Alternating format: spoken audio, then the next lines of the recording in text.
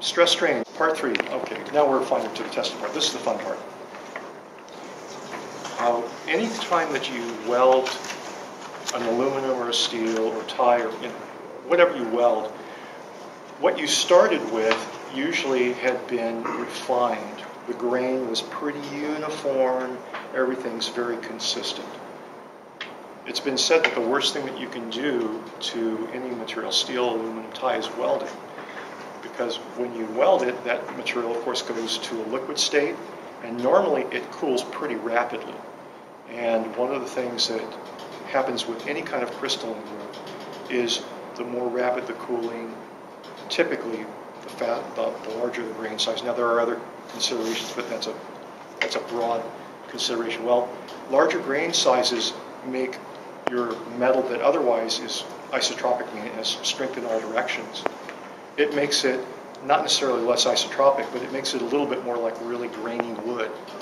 It makes it to where there are areas where failures can happen easier because the grain size is not small any longer. Smaller grain means that everything gets distributed evenly. I guess a great illustration of this would be if you're going to get shot. I don't know anybody who wants to be a cop now, but if you were going to get shot, would you rather have a Kevlar vest that had really ultra-fine Kevlar and a lot of layers, or would you rather have a couple of layers that were really coarse? I would rather have the fine one, so that as it catches that first thing and then disperses that stress over a finer amount, it's going to keep me safe. The one that's bigger, it's more likely it's going to go right through it. It's going to find some kind of a location that can move through. And that's the same thing with grain size in steels. As the grain size gets bigger, when you have an impact, it gives it a place to move through. So this funny looking drawing or illustration that says inductor center is talking a little bit about what actually happens when you weld, in this case, steel. What you see is it says inductor center, that's where the flame was. And as you move away from that after the joint is finished, you see that it got harder, that's that up part of that curve, and then it got softer. And then it returned to its original strength that the manufacturer gave it to you in. So all materials do this. They don't remain the same after you weld them.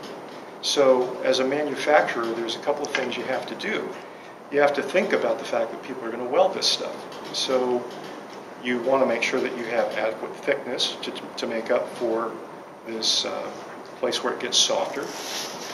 And you also want to try to use alloys that are a little bit less sensitive to heat.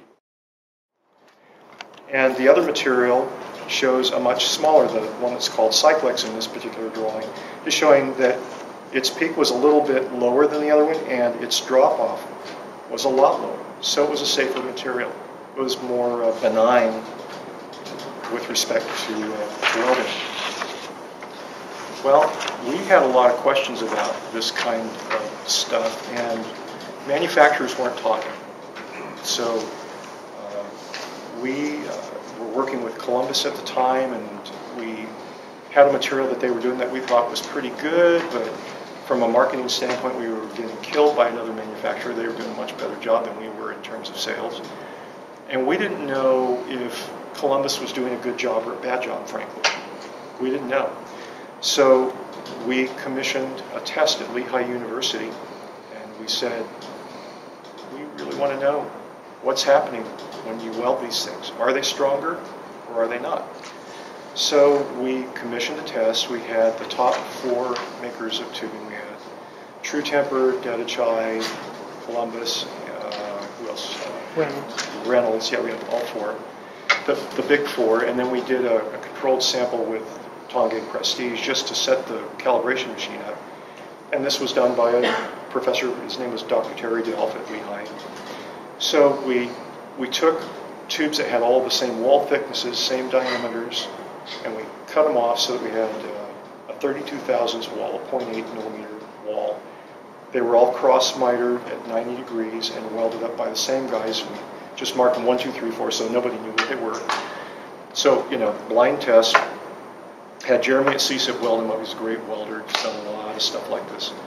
So we took those T-samples, we shipped them off to Lehigh. And the guys there were really smart. They figured out a way to test these such that you took a lot of the experimental error out, which is obviously what you want to do if you're going to test something. They figured out a way to machine a piece that would hold, well, I'll just draw something. Basically, we had a head tube, and we had the piece that was the sample that was welded 90 degrees like that. And then they made a special machined yoke that would take a hold of this and pull it from this side. And they made an internal and an external grip to hold the tube from this side and pull it. And then they had, what we had them do is put strain gauges that would give data at the bottom of the miter, at the edge of the miter, and back in the heat affected zone where it was the softest. Because we thought, you know, for sure, these things are going to fail where they're the softest. It's the area where this yield point is going to be the lowest. Well, to our shock, it didn't happen that way. The first thing that we did was we calibrated with the Tonge Prestige materials, and I didn't bring experimental data, but I'll make that available on the last few weeks. We pulled them apart, you know, slowly, and these were at the top of the range of what this tester would do, so the resolution of the test was really, really good. And I'm not an expert in strain gauge data, so I had to have Dr. Delft tell me, well, what does this mean? And we saw, you know, visually, we saw some of these parts that had like a stretch and tear failure. And we had others that just had a nice clean break, almost like a Coke bottle. And we were sort of mystified as to what happened. Well, look at this is, I guess it's page 7, assumptions about what would happen in the heat affected zones. When you weld this stuff, of course, things do happen.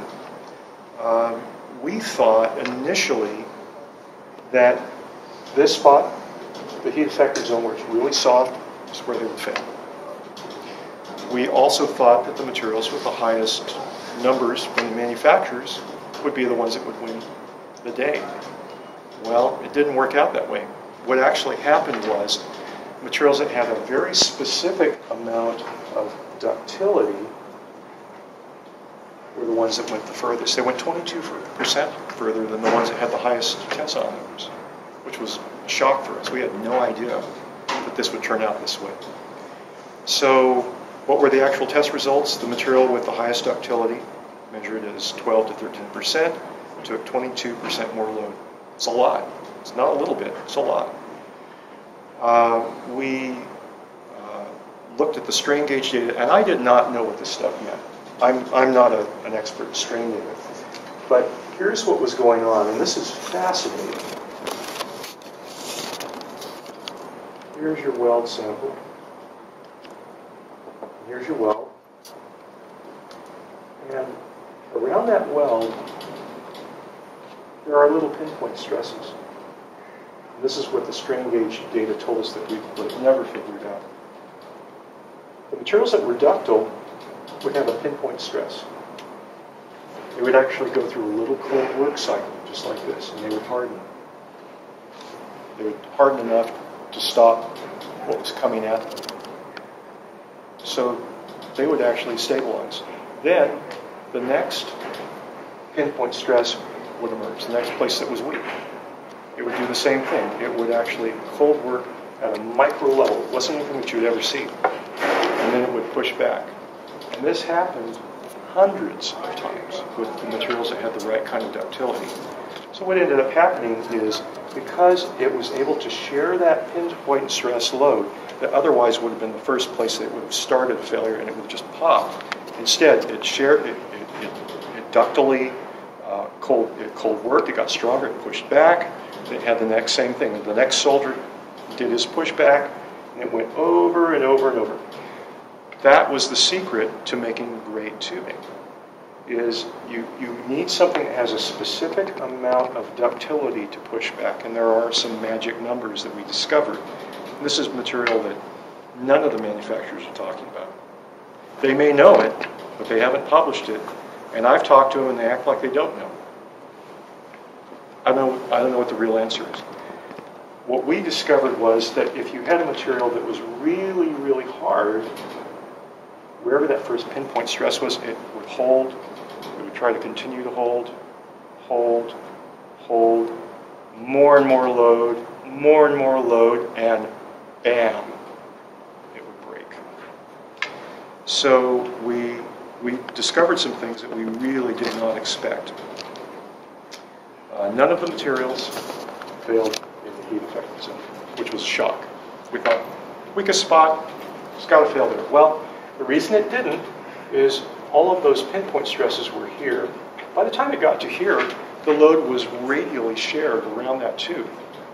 And it really wasn't changed that much to begin with. I mean, it was annealed, yes, but there wasn't a pinpoint stress that the material was having to hold against. It was being radially shared. So it was kind of an interesting phenomenon. We didn't expect that at all. One of the things I did want to say, because there might be some statistical guys here, is we only did 3 samples, which is a tiny amount. Normally, if you're going to publish, which we weren't interested in publishing, you need 25 samples of something to be statistically significant. But having said that, 3 of the 4 samples we did had a standard of deviation equal to 0.1%. They were really tight. I mean, it was basically like if you can shoot a precision bullet and you can shoot it 3 bullets and they all go through the same hole. It's pretty much what this was saying. There was one that didn't do as well. It turns out it was true temper, and what it seemed to suggest is that their material was excellent, but their ability to control their hardness was not as good. So it just said that quality control and process do matter. So what are the conclusions? Well, there's one of them. Tensile and hardness matters. You need this to resist, but at some point it is going to fail. And when it does fail, you want this to be able to stretch it out.